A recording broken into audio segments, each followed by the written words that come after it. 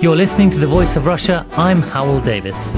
And today we're discussing the fiscal cliff and the state of the economy in the United States.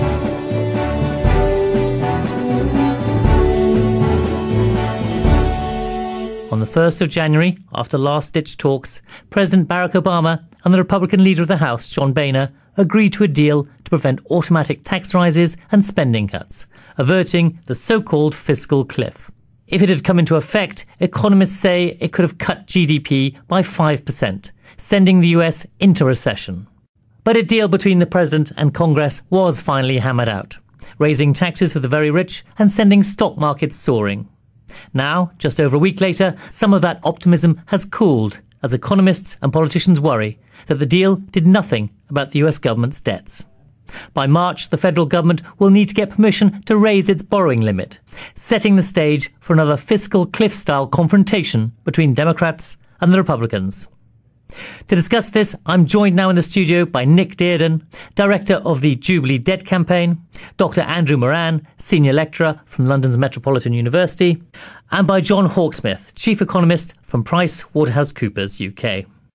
If I might start with you, Andrew Moran, what exactly is the fiscal cliff? For people who coming to this discussion might be slightly confused by what they've heard at the new year, what it would actually involve. Well, the fiscal cliff goes back to tax cuts that were passed during the presidency of George W. Bush. In 2001, he pushed through Congress tax cuts of $1.7 billion that were due to expire within 10 years of being put in place. In 2010, the Republican-controlled Congress agreed to extend the tax cuts for another 2 years. And this came at a time when there were debates about the debt ceiling, the amount of money that the American government can spend. Barack Obama wanted to put the debt ceiling up, but the Republicans got into a very heated debate with the White House, which saw both issues effectively kicked down the road to December 31st, 2012.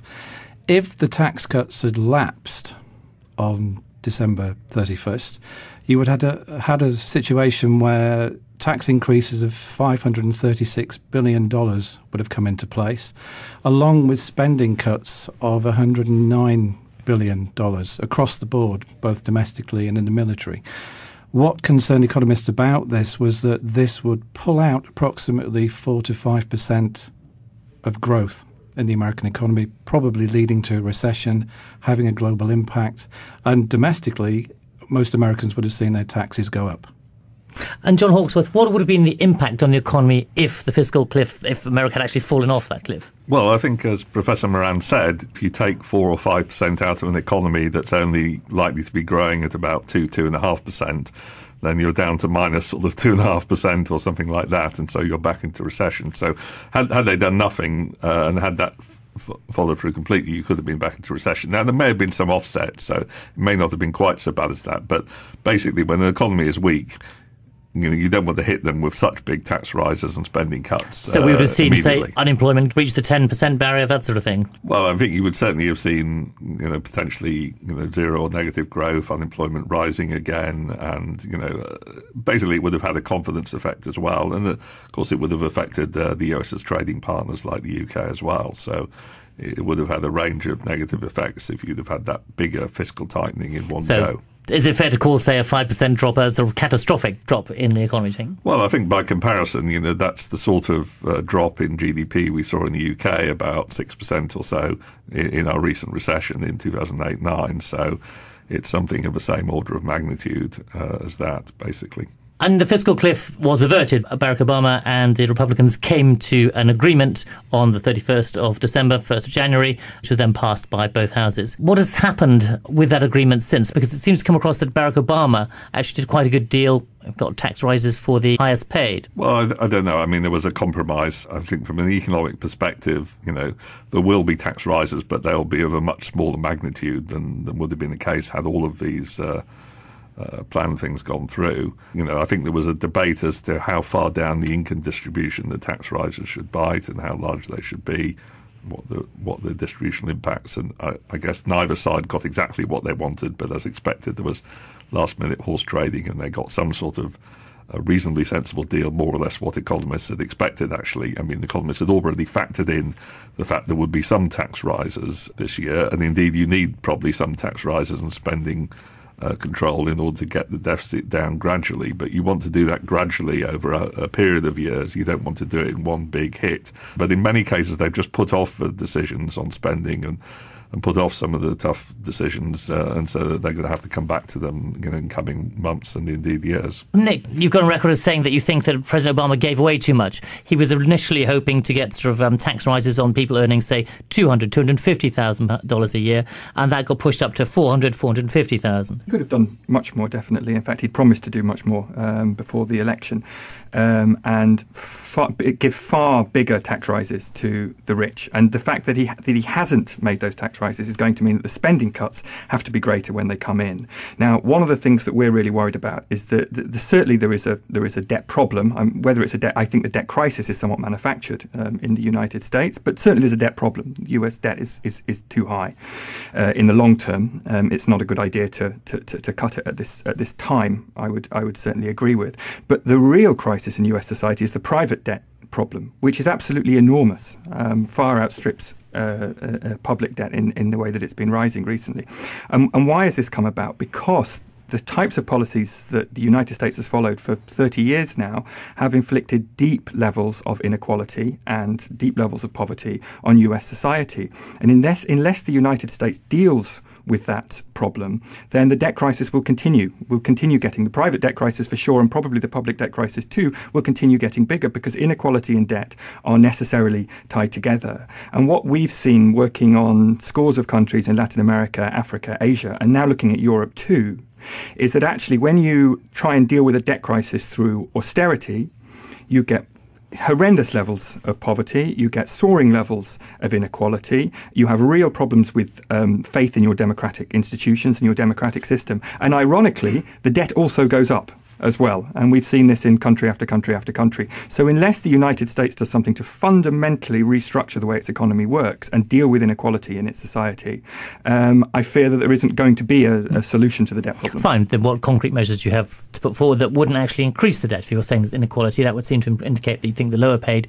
should get help from government, which would increase debt, surely. It would, and I think in the short term that may be something that's necessary to do. But I also think you can limit the amount that you increase debt by taxing those who've done extremely well in the last 30 years.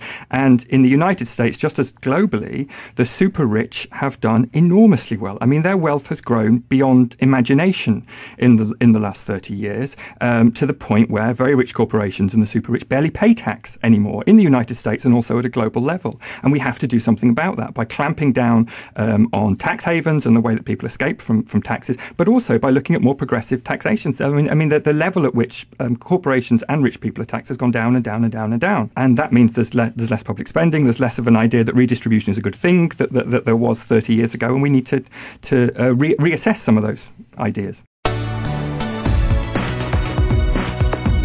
You're listening to The Voice of Russia. I'm Hywel Davies, and today we're discussing the fiscal cliff and the state of the economy in the United States. I'm joined in the studio by Nick Dearden, Director of the Jubilee Debt Campaign, Dr. Andrew Moran, Senior Lecturer from London's Metropolitan University, and by John Hawksworth, Chief Economist from PricewaterhouseCoopers UK. John, do you think that's true, that the rich have been let off too much of the burden? Well, I guess it's a political judgment and one has to make on that. I think it's certainly true that rich people and large corporations have more options than the average person about how they manage their tax affairs. And I think in the past, maybe there's been too many options to use tax havens and other things. Ultimately, it's then a question of getting a globally coordinated response, though, because there's no point in just trying to put up taxes on the rich in one country, because they will just move their money somewhere else. I mean, the big characteristic of wealthy people or big corporations is they're very mobile internationally, and so you're just going to cut off your nose to spite your face if you try and do it on a unilateral basis. It has to be more of a coordinated thing. There's been some moves through the OECD. You can see in terms of the way in which, just in Europe, the way in which Swiss banks, for example, are now coming under pressure both from the US and from other legislations to kind of open up their banking system and to be less secretive. But it's quite interesting. Some of the people who've been accused of tax evasion in Greece, for example, it's now been discovered they moved their money first of all to Switzerland. They said, "Oh, that's a bit dangerous." So they've now moved it to Singapore. Well, this is probably why you do need a global approach, because unless you have a comprehensive global approach, is that realistic though? A completely global approach? Well, I mean, I think ultimately, there has to be some sort of coordination for groups like the G20 and other such bodies to try and achieve it. But it's a complex long-term process. I think it's rather a different issue from the US fiscal cliff issue, to be honest. But it's something on which I think there has been movements in that direction, and you can see it in the UK debate, where I think there has been increasing recognition that companies that aren't seen to be paying a fair share of tax do have a consumer backlash against them, and so it is a debate that will no doubt go on in many countries, but not the US, UK, and others. Dr. Moran, sorry, you want to come in? No, I think it's very interesting that what we're seeing in America now, in the background, is a debate about this divide between the wealthy and the poor. That Barack Obama had a clear policy of trying to increase taxes on the rich. The Republicans were opposed to any tax increases. Their solution is spending cuts. But Obama, though he didn't get the $250,000 limit that he wanted, he did compromise on the $450,000 limit for families, the $400,000 for individuals. But it struck me as very interesting that one of the losers in this process has actually been John Boehner, the House Republican leader, who came up with Plan B, which was to introduce taxes for those earning $1 million and upwards, and his own party rejected what he said. Yes, it was too low a figure, they considered, that you shouldn't actually be taxing anybody. But in the end, the Republicans realised that in the public relations war, it was being won by Barack Obama. That there is this clear divide that's developed between the super rich, as Nick said, and the middle classes in America, and it's been developing since the 1970s. Middle class wages have stagnated, poorer members of society find it increasingly difficult to survive, whereas there is a small group of people at the top who have made hay whilst the sun shines. Why do you think American politics has gone this way? People have accepted the argument, perhaps sort of following on from Ronald Reagan, that low taxes increase economic growth. I think there is a core group of individuals who believe that neoliberal idea. But, Reagan policies, in a sense, were Keynesian. He ran up huge deficits, increased military spending during his presidency, whilst cutting taxes. It doesn't work. You can't do that. We found that during the presidency of George W. Bush. What I think is happening now is that I think we may enter into a debate about where economic policy goes in future, and the cutting taxes approach may be one that people begin to question. But at the moment, it's the dominant idea. But I do think there are signs of it being questioned. We do also have a problem moving on from the fiscal cliff, is that this was signed 1st of January, and now in March we'll have a new economic crisis talking about the government debt levels. How do you see that playing out in March? Same debate. Well, March is the new December. What I think will happen is that the Republicans will now ask for spending cuts, that they will not do a deal on the debt ceiling unless there is some evidence of spending cuts coming in. And I think invariably it's going to be a very nasty fight. Nick, you must be quite fearful of what the impact of those spending cuts would be. Yeah, if you look at some of the incredible levels of poverty that exist in the United States, extraordinary really for the richest country in the world, for any OECD country, for any industrialised country, it could have a real impact. But I think there's something really interesting in what Andrew said, that in many ways the US economy, which has led economic thinking in many ways over the last 30 years, is not a true believer in the free market. It totally understands the role of the state in allowing for the free market to function. The problem is not even necessarily to do with how much they've been spending, but where they've been spending it. And one of the big debates I hope that will come up in March is actually, why are we spending this huge amount of money on our military, which is a form of corporate welfare, essentially, like a lot of American spending. And I'm certainly not saying that a government shouldn't support industries that it wants to support. But when your country is spending more on its military than the rest of the world combined, there is some problem there. I think what they're finding now is that there are some true believers in the United States, the Tea Party and the Republicans influenced by the Tea Party, who genuinely do believe the rhetoric of neoliberalism. And they're coming up against these people who actually understand that you can't simply leave the economy to the free market. And that's cuts. It's an interesting debate, but what I'm worried about is that we move away from actually looking at how you run a fair economy and a fair society and how you allow people to have some control over the economy and the country that they're living in, because without that, what form of democracy really is there? John Hawksworth, where do you think they're going to have to make cuts? There'll be probably a broad range of things that they will have to cut. I mean, I think there probably will be some attempt to economise on military spending. I think there will be some attempt to, having pulled back from some of the activities in the Middle East, in the sense that maybe Al-Qaeda is a bit less of a threat than it was. I think there might be some sort of toning down of that, but clearly there will also be pressure on some other areas of welfare spending as well. So, I think there will be the same kind of horse trading, the same kind of compromise where, the Democrats get a bit of what they want on the military spending and the Republicans get a bit of what they want on the welfare budget. And, no one is totally happy, but everyone has something that they can point to as being on their side. And I think this is just the way in which it will continue to go in the US.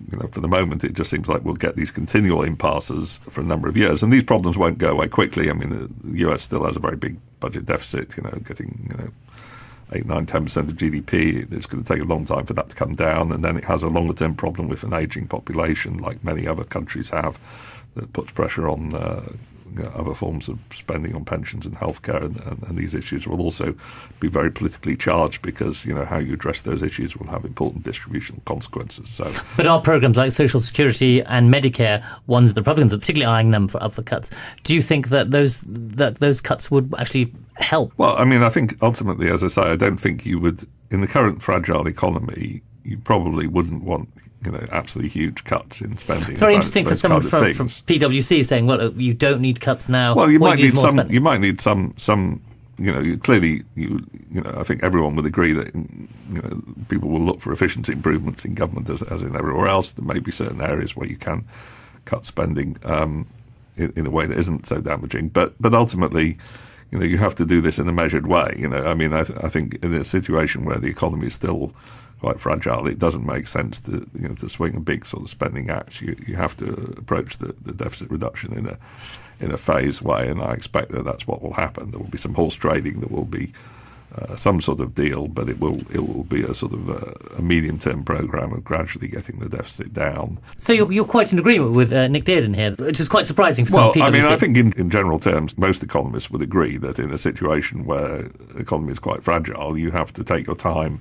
and gradually reduce the deficit over time and not try and do something dramatic. I think there tends to be sometimes an exaggeration of a political difference. In the UK, for example, there's a lot of political to and forth, but in fact, when you look at the numbers, there's not that much difference between the parties at the last election in terms of how they were addressing the deficit. Their plans weren't that different in terms of the overall numbers. It was exaggerated a lot in terms of the political sort of to and fro. Both parties basically agreed, Alistair Darling on the one hand and George Osborne on the other in the UK, that you needed to reduce the deficit. They both had plans that involved quite big spending cuts and quite big tax rises, and they disagreed a bit on some of the detail and how fast you go. But often these sort of political things get sort of turned into a bigger debate, but actually, the overall, from an economic point of view, the general strategy of a gradual medium-term programme for reducing the deficit is one that most economists would probably agree with, and the rest is kind of political horse trading as to how you do that at a level of detail. Dr. Moran, we have these apparently recurring crises in American economic and political life.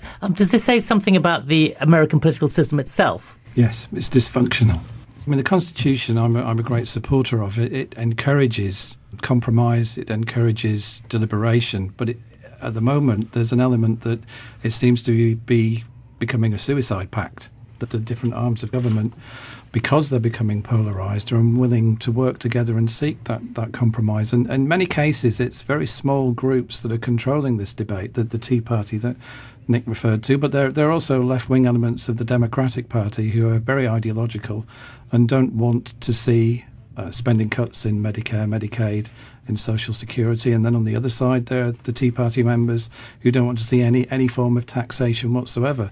And the difficulty now is getting these groups to compromise. And it seems to be an ongoing problem. And I think it's very bad for America internationally that governments around the world, people around the world, are looking at a political system that doesn't seem to be able to work effectively at the moment. Barack Obama is trying his hardest. I think that the leaders in the House and in the Senate from both sides are trying their hardest. But there are these groups that are very ideological in nature, and the voting system allows them to block certain things and make it very difficult for politicians to act effectively.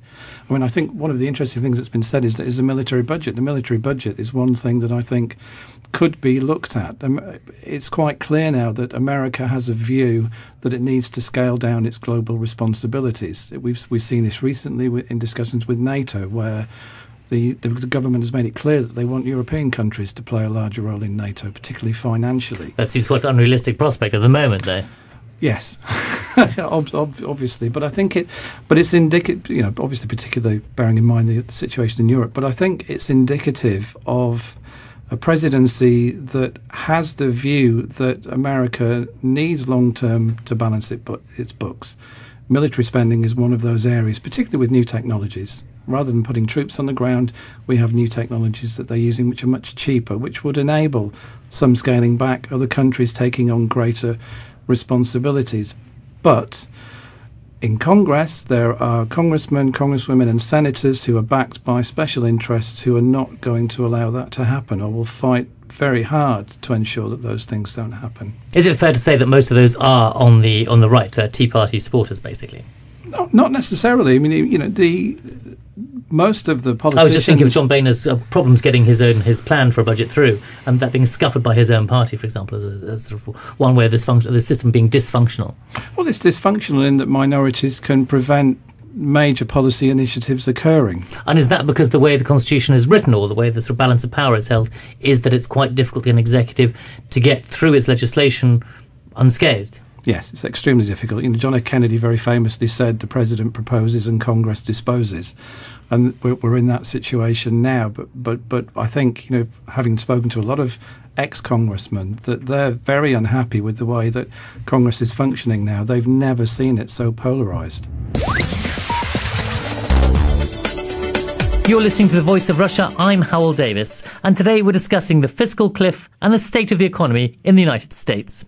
I'm joined in the studio by Nick Dearden, Director of the Jubilee Debt Campaign, Dr. Andrew Moran, Senior Lecturer from London's Metropolitan University, and by John Hawksworth, Chief Economist from PricewaterhouseCoopers UK. So, Nick, your take is perhaps in the past, in maybe Eisenhower's America, we might have had compromise, but now that's not possible. I mean, in some ways I agree, in some ways I don't agree. A lot of people have referred to America as the imperial presidency as a system, for example. In terms of the incredible power that it exerts, there's very little democratic accountability to that. But at a congressional level, I would also argue there's not that much democratic accountability. One of the things I was reading earlier was an article which suggested that maybe congressmen and women should adopt the same policy as sportsmen and women and have all their sponsors on the suits that they wear, because the level of money that is required to be elected to any office in the United States means you're bound to be captured by special interests.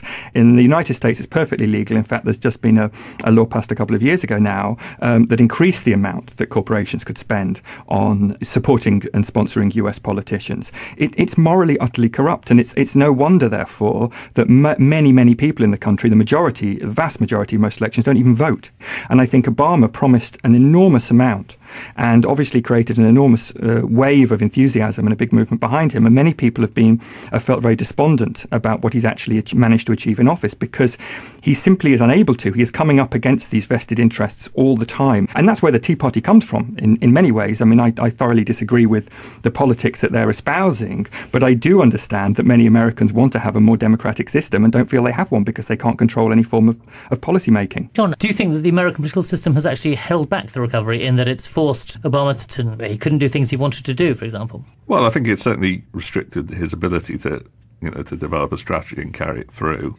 So in that sense, it probably hasn't been helpful. And I think that there have certainly been these incidents around debt ceiling debates in mid-2011, and again more recently, where it hasn't really increased international confidence in America, the fact that they haven't seemed to be able to reach a sort of sensible political solution in a reasonable timescale, and they're always doing this at the last minute. Rather like we see in Europe, where you keep getting these last-minute deals on Greece or Spain or Italy or whatever, and this doesn't exactly increase market confidence in these countries, and therefore adds to their problems.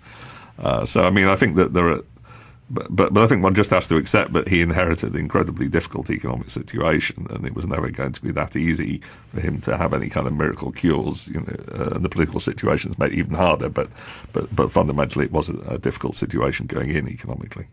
Okay, I'm going to ask you this after we're going to have the last few minutes left. Look into your crystal balls, really, and say, if we were looking at America in, say, a year's time, what do you think would have changed? Nick, if I could start with you. I think I agree with what's been said, that a compromise will emerge, and it will be a messy compromise, and both sides in Congress will get something they want. The problem with that is, as I say, it does not solve the really deep-rooted problems in the American system. And I come back to this idea that democracy and inequality needed to be looked at as a matter of great urgency, and the United States needs to work out how it manages its relative decline economically in the global sphere in a way that is equitable for its people and equitable and sustainable for the rest of the world. And at the moment, it's nowhere near that. But in concrete terms, how would you see them tackling this inequality?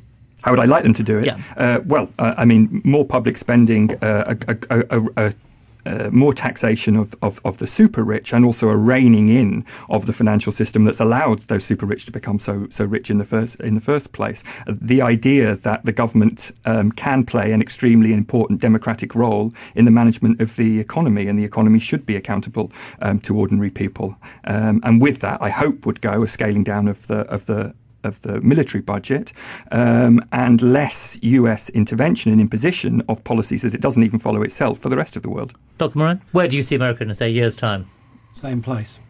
I think what does need Sorry, the same place as Nick, or the same place it is now? Same place as it is now. I think that we will have a series of ongoing compromises. But what I hope we will see is that there will be a growing acceptance that long-term America has a substantial debt problem that needs to be addressed. As John has referred to, the ageing population, the problem with an unsustainable entitlements budget, Medicaid, Medicare, and Social Security are effectively going to be bankrupt in the foreseeable future, and there needs to be some long-term solution to that. What we're seeing at the moment are short-term solutions, sticking plasters, but there are serious long-term problems that the American economy has. The debt at the moment is $16.4 trillion.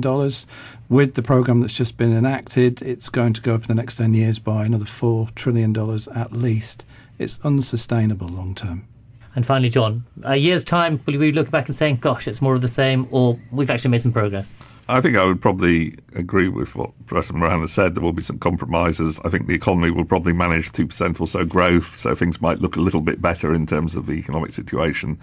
But I don't think there will be a radical change. And I think the really key issues are long-term, as America just comes to terms with the fact that China and India and other economies in future decades are going to be much more important. The dollar will, eventually in 20, 30 year times no longer be the single reserve currency.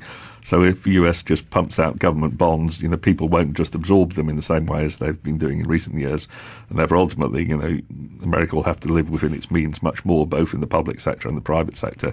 And it will also have to reform its private healthcare system, which is hugely expensive. I mean, much more so in many ways than the public health system. It takes a huge proportion of American GDP and will only increase as the population ages. And actually trying to get that under control is almost one of the biggest challenges it faces. OK, that's all we have time for. A slightly depressing note to finish on if you're an American. Thank you to my guests, Nick Dearden, the director of the Jubilee Debt Campaign, Dr. Andrew Moran, senior lecturer at the London Metropolitan University, and John Hawksworth, chief economist from PwC UK. Thank you all very much.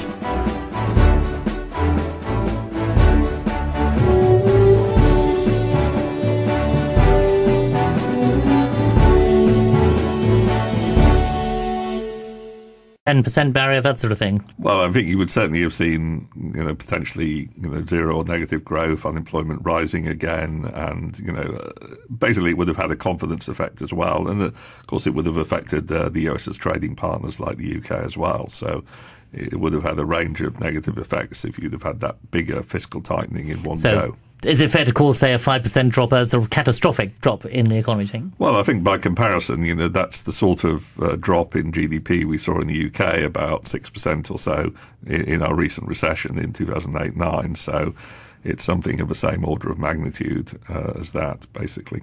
And the fiscal cliff was averted. Barack Obama and the Republicans came to an agreement on the 31st of December, 1st of January, which was then passed by both houses. What has happened with that agreement since? Because it seemed optimism about this was that this would pull out approximately 4 to 5% of growth in the American economy, probably leading to a recession, having a global impact.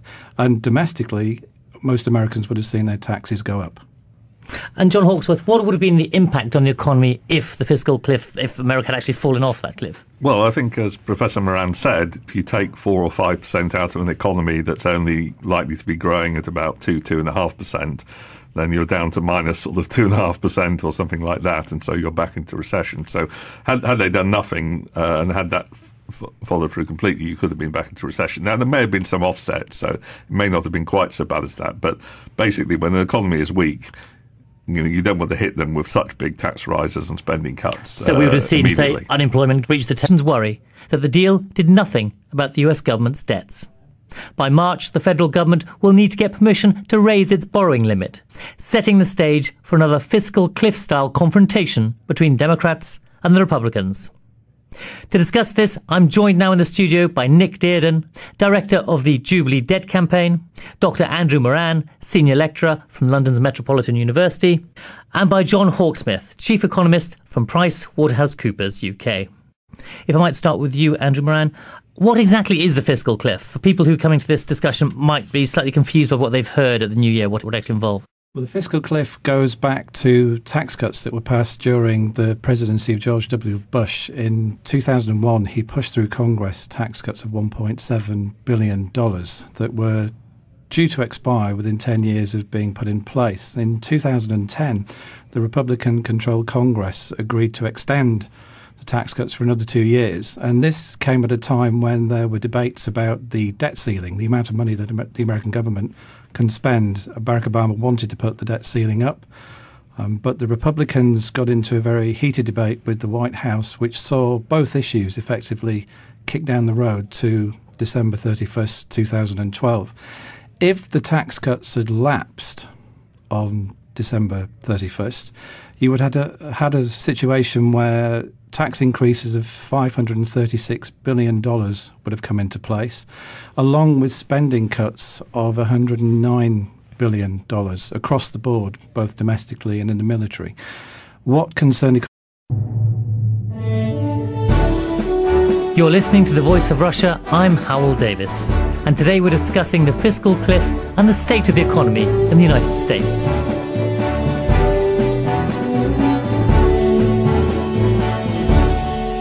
On the 1st of January, after last-ditch talks, President Barack Obama and the Republican leader of the House, John Boehner, agreed to a deal to prevent automatic tax rises and spending cuts, averting the so-called fiscal cliff. If it had come into effect, economists say it could have cut GDP by 5%, sending the US into recession. But a deal between the President and Congress was finally hammered out, raising taxes for the very rich and sending stock markets soaring. Now, just over a week later, some of that optimism has cooled as economists and politicians